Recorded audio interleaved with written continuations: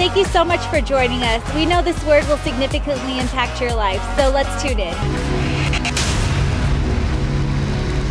Oh, somebody that loves the Lord, open your mouth and give God your best praise right here. Come on, I want you to raise this roof if you love Jesus on tonight. Come on, somebody to wave your hands in the air. Wave them like you just don't care. Let that devil know I came to give God my best praise. Open your mouth and holler at your boy.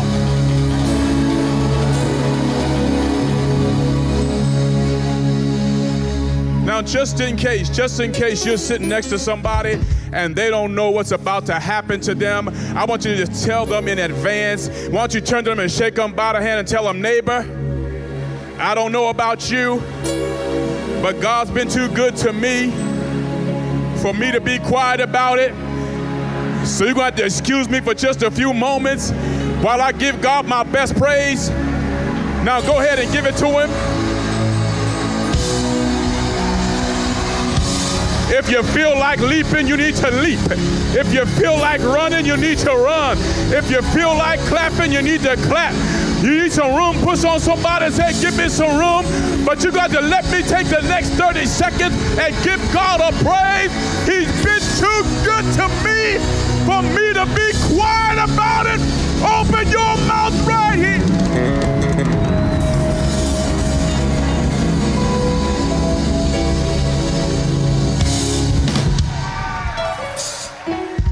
How many people came to raise the roof and give God praise on tonight? Amen. I am so glad to be in San Bernardino at the Way World Outreach. This is my second home. Amen. Hey, San Bernardino. Amen. Give it up for the man of God, the angel of his house, Pastor Marco Garcia. And his lovely wife, Liza. Come on, y'all can do it. Amen. And give it up for Pastor Roberts and all the pastors, the associate pastors here, the leadership, the volunteers. Come on, give a real big hand to all of the workers, the supporters, the laborers, the volunteers, the group leaders, the home group leaders, everybody in the house, these musicians, this incredible band. Amen. Ooh, y'all act like y'all came to have church on tonight. How many people came to have church on tonight? We're so glad to be, please be seated, please seated. We're so glad to make our journey here to the house of God and to deliver. I love you too. Amen. We're so glad to be here to deliver God's word to you on tonight. It has always been my desire to be the kind of person who hears from God. To not just pick up my Bible and take a text and to just find something that I feel will entertain you. If you want entertainment, you can go to the movies for that. You can go to a concert for entertainment. But my desire is to have my ear to God's mouth and to be in a place where I am sensitive to what God wants to say to his people. And so in the few moments that I have, how many of you been enjoying this impartation? I mean, I always enjoy coming to you during this period of impartation, and I know you look to me to impart something to you, but I always get something from you that you impart to me. So this is a relationship we got going on, amen? And this relationship's been going on for what, about 5, 6, 7 years now, Marco? Amen. Amen. Amen. And I appreciate Pastor Marco being the kind of man of God who will hold me accountable.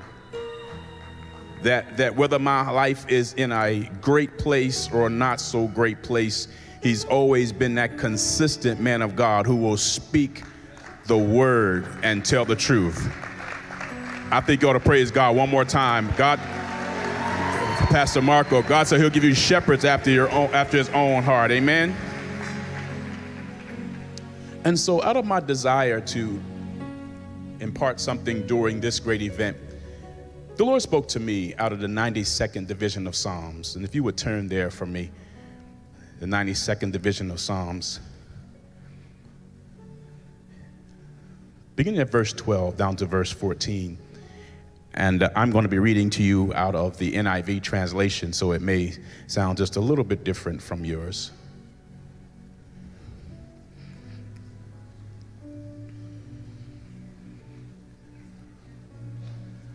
Psalms 92, verse 12 through 14. I'm sorry. You got it? Did I give you the right one? When you got it, say amen. The word of the Lord reads this way: the righteous will flourish like a palm tree and grow like a cedar in Lebanon. Planted in the house of the Lord, they will flourish in the courts of our God. Even in old age, they will still bear fruit.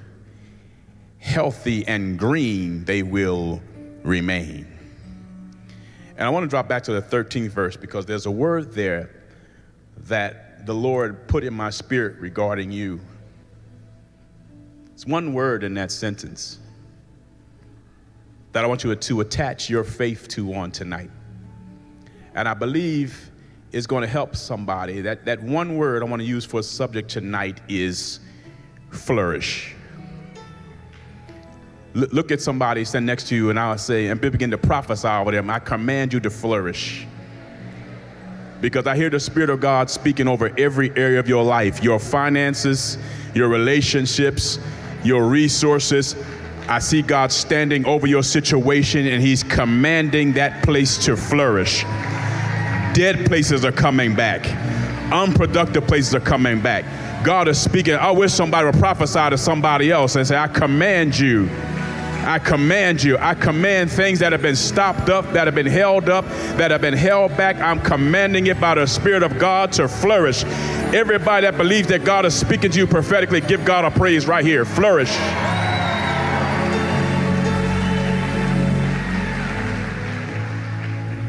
Father, bless your word on tonight. I step out of the way and ask you to have your way, that you would permeate this place with your anointing.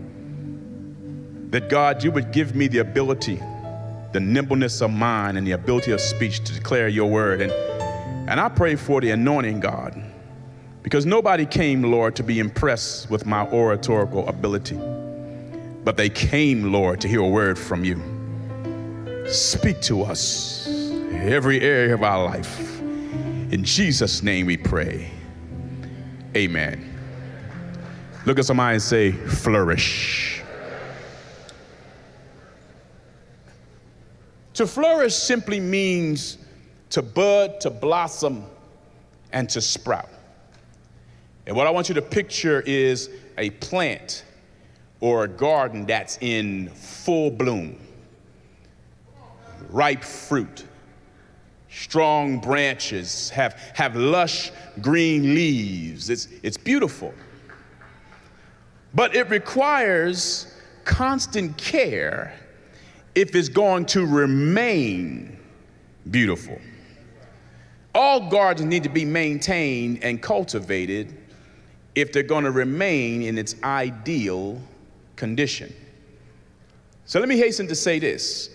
Everything in your life requires maintenance in order to operate at its fullest potential.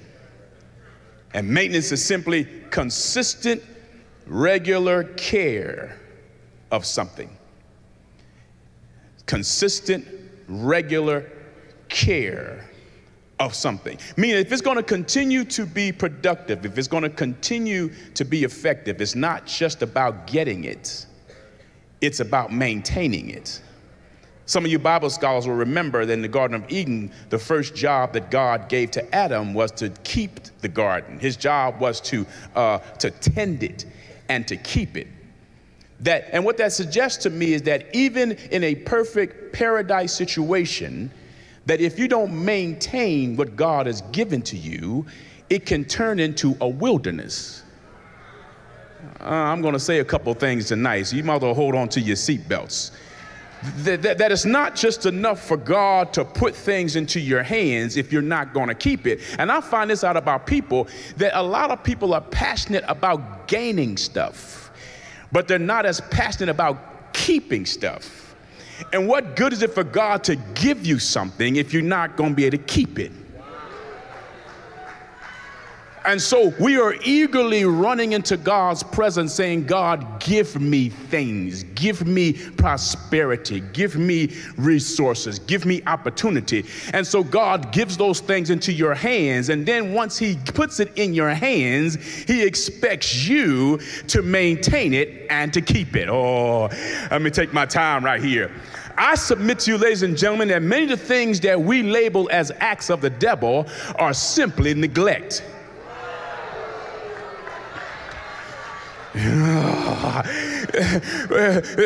That we call ourselves rebuking the devil off of our money and off of our relationships, but quite honestly, it's just we have neglected to give things attention that require our constant attention. And when we neglect things that require our attention, we reap the negative consequences, and we call it the devil. Oh, let me prove it to you. You can have a nice car, brand new, shiny, nice wheels and everything. But if you don't take it in for what they call those regular maintenance schedules, you know, if you don't keep the oil change, if you don't keep the tires rotated, if you don't keep the tune-ups up you're supposed to, your car can be sitting on the side of the road. You say the devil took my car, but in reality, you just didn't pay attention to the little red light. You kept on driving even though the light was flashing at you. It was telling you, I need attention from you, and you ignored it and kept on speaking in tongues, and now you're sitting on the side of the road because of neglect. Oh, let me go here. Some of you, when it comes to your relationships are suffering from your neglect. Because relationships of any kind breathe the air of your attention, and they're watered by the consistency of your presence.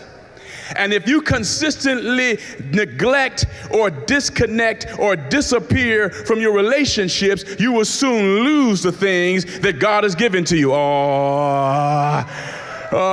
You say the devil took my girl or took my man, but I submit to you, they didn't take anything. It's just that somebody decided to be consistent where you were inconsistent, and now you call it the devil. Come on, ladies, back me up on this. You know, you started out doing, you know how men are. At first, we pursue you, right? It's candy and cards and flowers and phone calls. But after you get them, you don't pay no attention to them. And I'm sorry, this ain't the marriage seminar. Y'all got to call me back for the marriage seminar. We'll share some stuff with you that I learned after 24 years of marriage that might be able to help you. But I submit to you, ladies and gentlemen, that you can't rebuke the devil over things that you have been inconsistent about. Same is true with your soul. That your soul requires care and concern if it's going to be productive and going to be fruitful. We don't participate in what I call soul care. And soul care to me is more than just a spa day or a vacation day or even a mental health day. It's the things that we regularly do to nourish our souls. What sort of things do you participate in that nourish your soul? Jesus said this, what does it profit a man if he gained the whole world and lose his own soul? That what happens is there's always the danger in us acquiring things at the expense of our soul. And what we do many times is we fill our lives with things and begin to neglect the most important thing. Here's what the Bible says, 3 John verse 1 and 2. He said, beloved, I wish above all things that you would prosper and be in good health as your soul prospers. That your soul, your life should prosper in proportion to your soul. And what happens is the spiritual life is the substratum of everything in your life. Your spiritual life is the most important thing. And what the apostle was saying is, I want your soul to prosper I want your life to prosper as your soul prospers, meaning that if you neglect your soul prosperity, then what happens is it begins to affect everything else. And many people are running after stuff at the expense of their spirituality. And then your life is out of balance because God did not want you to be a slave to things. That there should be something in you that as you begin to prosper spiritually, that it begins to affect your finances and your relationships and all the things that God has for you. Look at somebody and say, my soul is prospering.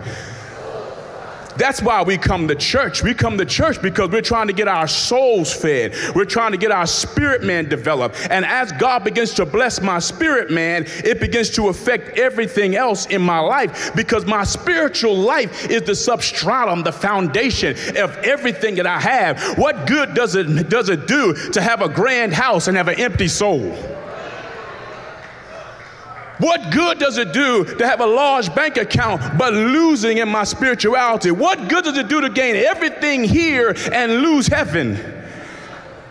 And yet there are people who every day wake up trying to pursue things because we think things will make us happy. We pursue things thinking that the more things I can get, the happier I can be.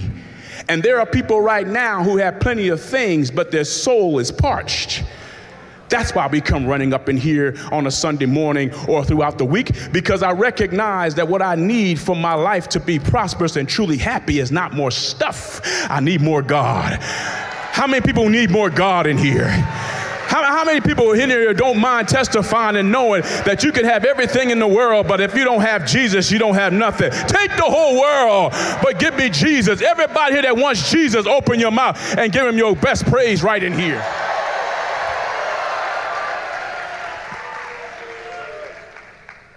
If my spiritual life fails, eventually it begins to affect everything else. And because it is God's will that every part of your life be productive, God is often pictured metaphorically as a gardener, what the Bible calls a husbandman. In John 15:1, Jesus said, I am the true vine, and my Father is the husbandman or the gardener. And so I don't want you to picture yourself being a plant of the Lord that God just sits in a corner and allows it to be neglected and not pay attention to. But a gardener was somebody who was constantly working, constantly cultivating a plant. Because here's the thing, a gardener expects the garden to produce fruit that is equal to the amount of effort he has invested in it. That as a gardener begins to work the ground and to cultivate the ground and begin to give maintenance and give attention to the plant that he has planted, it is a frustration to the gardener to put so much effort into you with so little return. This is why I don't understand people that don't give God praise. I believe that God sometimes is standing over your life saying, for as much as I've done for you, you can't give me no better praise than that. For as much as I've done in your life, let me give you a list. For the things I brought you out of, for the things I delivered you from, for the things that coulda, woulda, shoulda happened to you, for the plots of the devil that didn't work, for the arrows I stopped at night, for the devils I shut down, for the chains I broke off of you. You can't give me no more praise than that. You mean for the times I got them drugs out of your system, for the relationships I broke you out of, for the times you almost lost your mind, you can't give me no better praise than that? I'm looking at you wondering, what's wrong with you? Look at somebody and say, I owe God a praise right here. I know I might get on your nerves, and I might be loud, and I might be rowdy, and I might sweat, but when I begin to think about what God has brought me out of, ain't no way in the world I'm going to sit up in this place and fold my legs and look around like I'm crazy. Somebody that knows God brought you out of something and you're not ashamed of it, I dare you to give God a praise. I want God to know.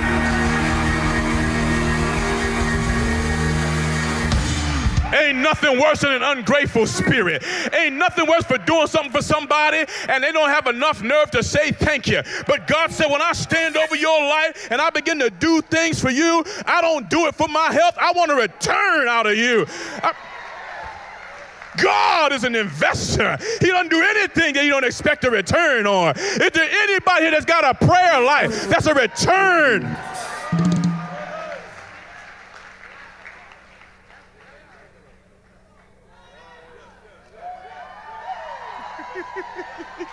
Oh, I don't blame you. Somebody just thought about the goodness of God. Somebody just thought back about 5 years ago. You wouldn't have even been here. You would have been sitting in somebody's jail or sitting around on crack or walking somebody's street corner. But because of the grace of God, I wish you would sit there and act like you don't know who I'm talking about. Just in case somebody next to you don't understand who you're talking about, slap somebody and say his name is Jesus. It's not Muhammad. It's not Confucius. It's not Buddha. I want the devil to know his name is Jesus. Somebody that knows his name is Jesus, open your mouth and call his name.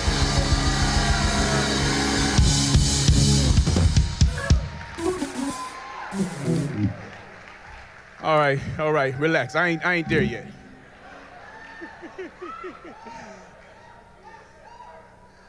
So 3 things. Picture God in his garden, constantly active. Don't picture God being passive, being a passive passenger in your life, who just plants you in a corner somewhere and walks away. But God is intimately and intricately involved in every area of your life. So picture a garden who's constantly working, constantly busy, constantly inspecting. He's a fruit inspector, constantly trying to see what kind of fruit is coming out of your life, constantly bringing in stuff that's going to help you grow. And so the first thing I want to talk to you about is he sets you. The Bible says that those that are planted in the house of the Lord shall flourish in the courts of our God. That word plant there is properly translated transplant. And what God does is he moves you from one place to another place because he wants you to get proper nourishment. And when God sees that the place that you're in is no longer nourishing you like it should, God takes the aggressive position and begins to move you from where you were to where you need to be. Some of you wonder why God is moving you away from certain people and certain situations, because I don't get my nourishment from there anymore. There was a time it gave me nourishment, it gave me strength, but God said the place that you were getting nourishment from before, it doesn't have what you need anymore. So I got to put you in a better place. I got to put you around some more productive people. I got to put you in some more positive situations. You're still trying to get life out of a dead thing, and God said I got to move you to a place that you get more nourishment from. The only thing wrong with some of us is we've outgrown people. And you're still trying to get nourishment from places that God said is no longer productive for you. And I'm trying to get you to be a green, luscious, fruit-bearing tree, but you're still hanging out in places that don't feed you anymore. Is there anybody know that like to be sitting in a place that don't feed you anymore? It doesn't nourish you anymore. Have you ever been around people that used to encourage you, but now they drain you? And it's not that I don't love you, and it's not that I don't like you, but I can't sit around and gossip with you anymore because my soul needs to be fed by somebody that's inspiring to me. And I can't get nourishment from you talking about what so-and-so had on and what so-and-so wore. I got to get about some people that are talking about how to get my soul strong, how to get my spirit fed, how to get my money together, how to keep my relationship strong. Look at somebody and say, I'm outgrowing, give me some room.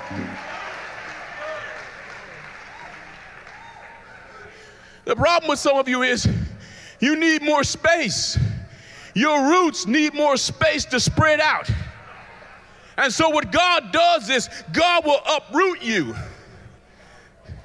He will take you out of one environment because that environment is no longer conducive for what I'm trying to produce in your life. And here is the uncomfortable place, because once God disconnects you from something, there's that uncomfortable space between where you were and where you're trying to be, that uncomfortable place between your destiny and your history where you're not quite sure what's going to happen. And that's when faith has to take over, because anytime God takes you out of something, he plans to take you into something.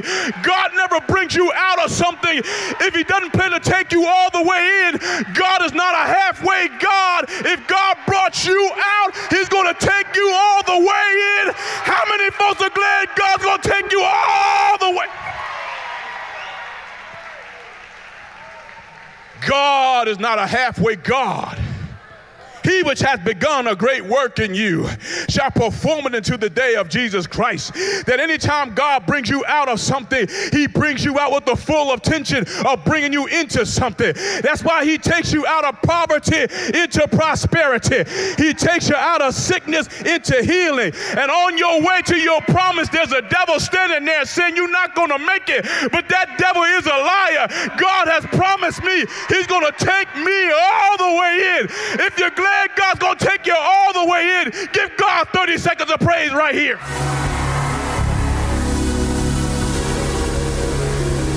I said give God 30 seconds of praise if you know I'm going all the way in.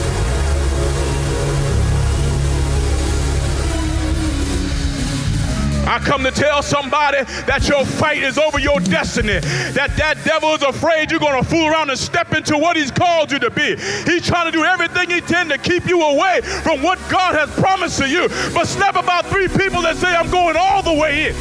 I'm going to fight my way in. I'm going to dance my way in. I'm going to pray my way in. I'm going to praise my way in. But I'm going.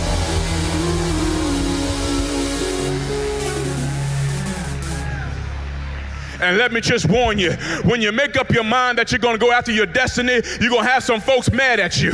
They're going to say you're being funny and you're being deep, and it don't take all that. But the problem is that when God called you to something, you got to leave some people behind.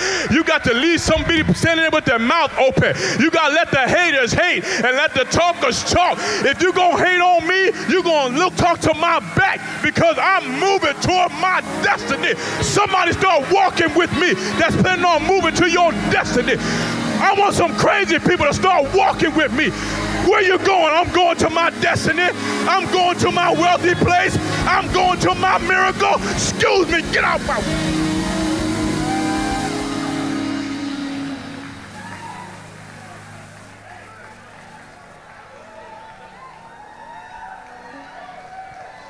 Have you ever noticed that as long as you stay low, as long as you stay with low-thinking people, as long as you stay with people that's not going anywhere, as long as you don't fool around and try to be something, that folks love you and they don't mind you hanging around. But the moment you decide you want something better for your life, then all of a sudden your choices, friend, become your enemies. And they start talking about you like you done changed. But look at somebody and say, I'm supposed to change. I'm supposed to change from a caterpillar into a butterfly. I'm supposed to move into the next dimension. I'm not supposed to be the same place I was last year. I'm supposed to be in a different place. Look at somebody and say, I'm in a different place now. I'm in a different place. I know I just came through 2019, but this is 2020. I'm going to be a new man. I'm going to be a new woman. I'm going to be a new preacher. I'm going to be a new woman. Where are my people that plan on being something new? Yeah. You should have took your 2019 selfies last year, because this is a new year. This is 2020. This is the year of double-double. Everybody that's expecting double-double this year, jump up on your feet and say, I expect it. I expect it. I expect it.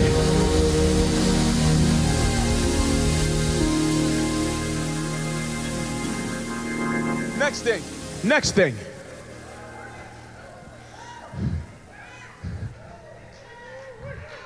God takes the aggressive position of moving you because he knows how we are. And sometimes if he expected you to do it, you wouldn't do it. Because we get comfortable in a place and we want to stay there. And God begins to disrupt your life. And you wonder why certain things are being taken away from you, or it disconnects you from certain things. It's because God is more concerned about your development than he is with your comfort. God is more committed to your growth than he is to your comfort. And so even when you don't have the mind to, God will begin to shake up some things. And he transplants you. And he puts you in a place that you can get new nourishment. And some of you that work in the garden, you know what I'm saying. When he puts you in a place that has more nourishment, he puts you in a place with some, what's the nice word?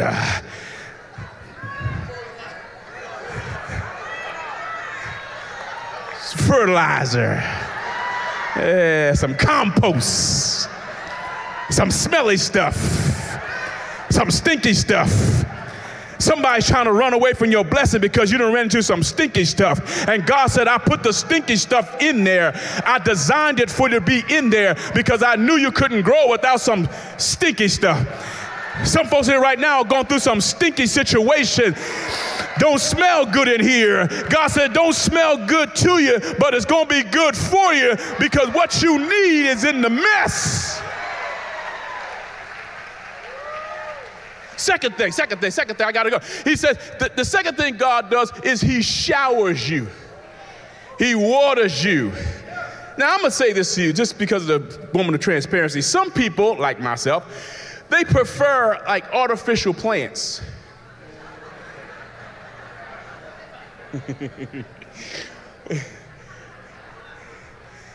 Because artificial plants require no work.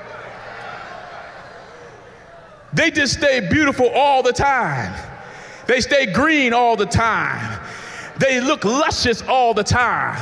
They require no work, but they also produce no life. And some people are so impressed with trying to look blessed rather than actually be blessed. We want to be clouds without water. We want to have a form of godliness, but no power thereof. And God said, I'm tired of people putting on a front and acting like you got power, but you really don't have power.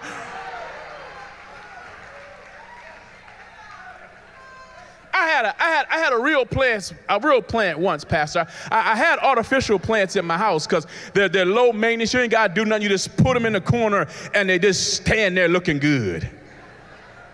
No work, no effort, no nothing. But I decided I wanted to get some real plants. And when I put real plants in my house, the only problem is real plants require attention. So I put the plant in there and just left it for like 3 days. When I first bought it, it was a big, pretty plant. I mean, bushy and green, and it was lovely and everything, and added something to my place. And I neglected it for like 3 days. No water, no attention, no pruning. I don't even talk to it. I just walk on past it. I know some of y'all got plants. Y'all actually talk to your plants and stuff like that when you water them. Yeah, she's smiling at me. Yeah. Plants need love. But I didn't do that. I left it for like 3 days. But when I came back to my plant, this one plant that was once flourishing and bushy and green and luscious was wilted and brown and dying. And it just looked bad. It looked bad, Pastor. And I was getting ready to throw the whole thing out. And I called one of my friends. I said, see, this is why I don't fool with real plants. Because this just looks a mess. And I was getting ready to throw it in the trash can. And they said one thing to me that stopped the whole process. They just asked me, did you water it? Did I water it? Did you water it? Did you give any water to this plant? Well, I said no. So I went, brother, and got some water, and I poured it into the plant, and I poured it until like it was like really muddy and soppy, right? And I poured the water in there, and I walked away. And I mean, when I came back, I don't mean it was a whole day. I mean, I came back 3 hours later, and the plant that was bent over and brown and wilted had already started standing up.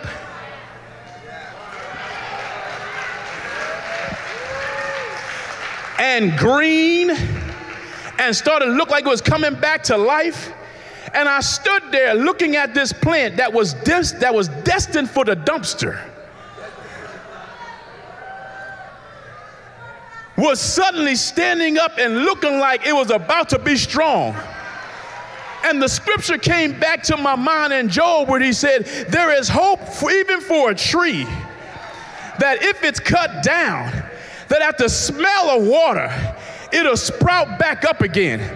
And I come to tell somebody that God said, I'm standing over your life and I'm pouring the water of my spirit on it. Some of you done gave up on some stuff too soon. And God says some stuff that got away from you and some stuff you were about to throw away the trash. God said, I'm standing over it right now and I'm watering it with my word.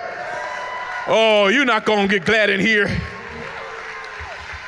Life is proof that the plant is getting water. And God said, I'm about to send some water to somebody's situation. Where are my people here that said lost some stuff last year? Some of you, God said, you're about to get your money back. You're about to get your healing back. You're about to get opportunities back. You're about to have doors open again. I feel the Spirit of God speaking over your life saying, flourish. Some of you give up too quick. Some of you are giving up too soon. You know what? I didn't know this, brother, until I went to West Virginia. I didn't know that you could smell rain. When I was a kid, I didn't know this until I went to West Virginia because I grew up in the city and I smell rain. What is that? I didn't know it was rain until it was raining. But I would be in one of the old mother's house and she would look out the window and sniff the air and say, it's getting ready to rain. And I wouldn't see a cloud in the sky. I wouldn't see a cloud in the sky. I didn't know that you could smell rain before it came. And sure enough, within a few hours, you laughing because you know what I'm talking about. Within a few hours, it would be a torrential downpour of rain. And I was saying, wow, how does that happen? And I didn't realize that when rain starts gathering, it changes the atmosphere. It changes the moisture level in the air. And you can smell the rain because the atmosphere begins to change, which means you can smell it even before you see it. I come to tell somebody that I smell rain. That somebody's life that's been wilting and coming down and look like it's going down, I come to just encourage you that I smell rain in the air, and God said to tell you it's about to rain. Slap about 3 people say it's about to rain in here. This is why people of faith are weird, because we see stuff before we see it, and we sense stuff before it's true. Because it's true in our spirit before it becomes true in our lives. And sometimes we're rejoicing over cars that we haven't even gotten yet. And we're happy about jobs that we haven't even been offered yet. And we're glad about relationships that we haven't even met yet. And we're excited about opportunities that haven't even knocked on the door yet. But because I smell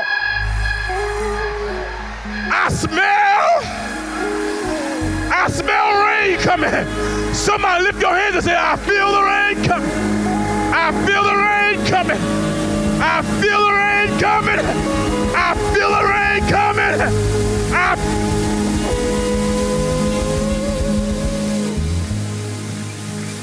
See, now this is what separates the saints from the ain'ts. Because most people have to see something before they shout. I want to see the money in the account before I shout. I want to get the doctor's report before I shout. I want to get the house or the car before I shout. But people of faith are crazy. I said people of faith are radical. I mean, they start acting like they got it before they even got it. Some of y'all got your praise backwards. You're saying, I'm going to wait till I get it before I praise him. But I'm going to praise him like I already got it. Like I already got a breakthrough. Like I already got my miracle. Like I already got my opportunity. Somebody praise him like you already got it.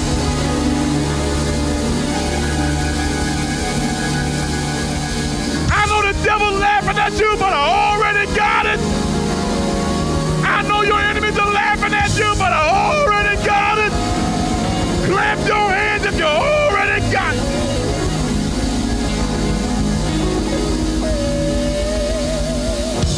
Slap about 3 people say, I already got it. I already got it. I already got it. Don't pay attention to what you see right now. I already got it. Don't make the mistake of judging me based on where you met me. I already got it. Don't make the mistake of thinking this is all you're going to see. I already got it. Somebody give God 30 seconds of praise if you already got it.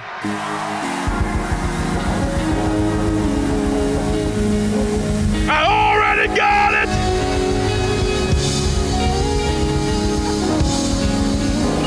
I'm the head and not the tail. I'm above and not beneath.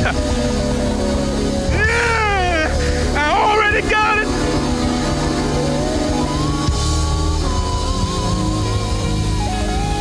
See, some of y'all don't know what to do with this because you're waiting to get the good news in the mail. But all the radical people who already got it, jump up on your feet because I already got it. Yeah, I already.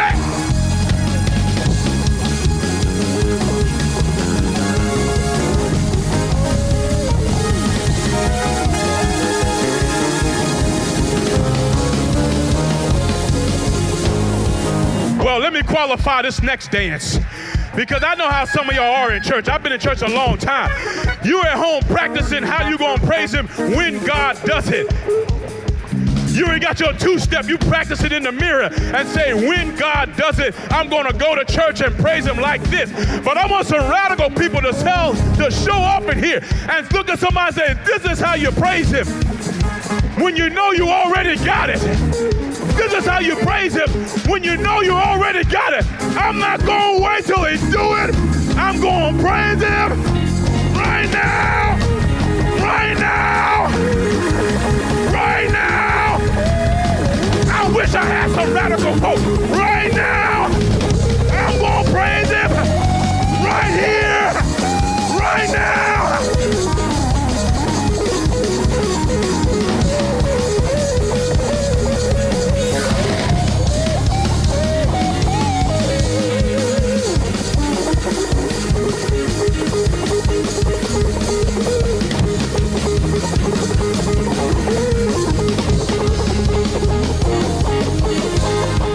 Grab somebody by the hand and tell them, neighbor, I don't mean to get on your nerves, but this is how you act when you know God's got you.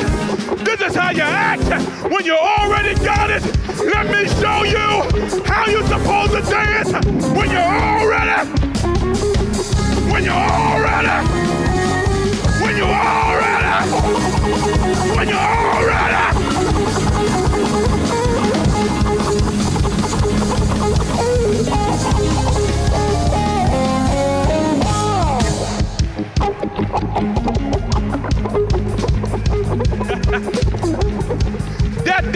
you wasn't going to dance till you came out of it. But I dare to dance your way out of it. I'm going to dance until the door opens. I'm going to praise until the breakthrough comes. I'm going to shout until I see the rain. I feel.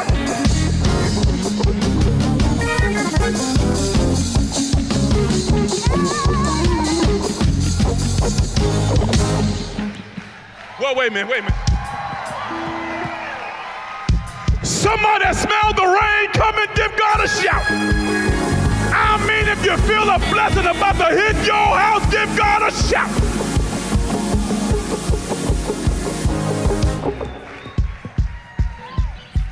Well, some of y'all don't understand why we shout, so let me just explain just a minute why we shout. I didn't get to the last thing, because the last thing God does is he sustains you.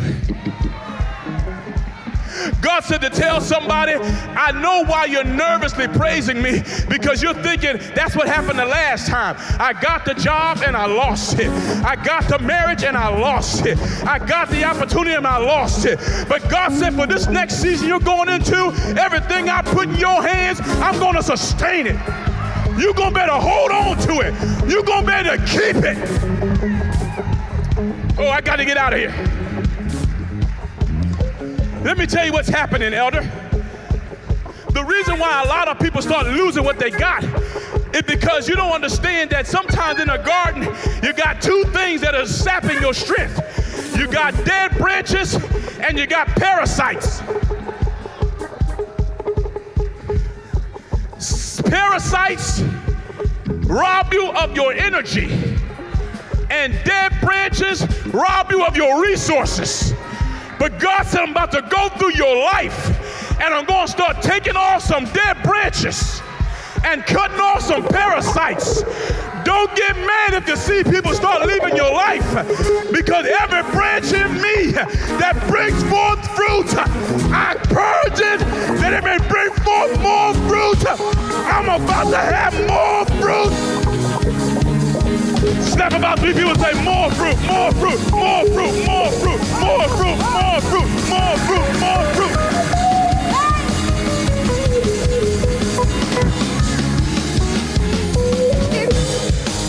God said to tell somebody in here, for everything you lost, for every empty space in your life, for every void you've experienced, I'm about to put more fruit.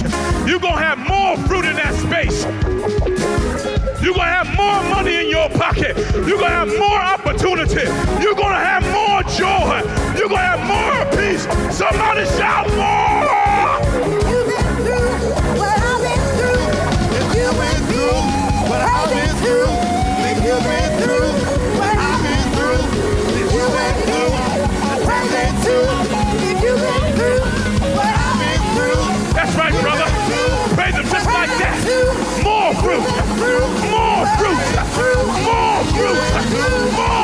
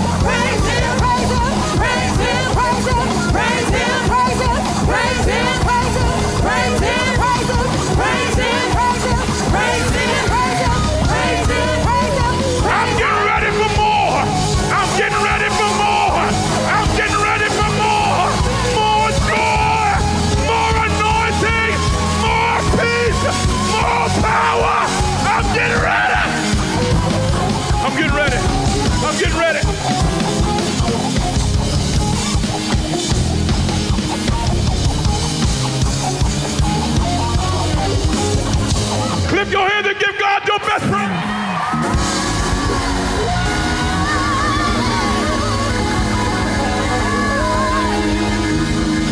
If you're ready for more, open your mouth and give him a praise.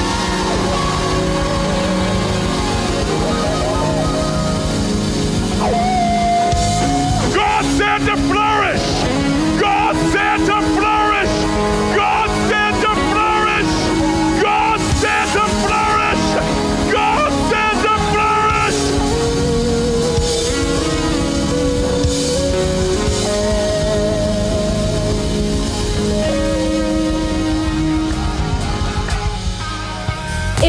message has been a blessing in your life and you would like to show support, please comment, like, share, and subscribe, or click the link below so that you can contribute to our ministry. Thank you and God bless.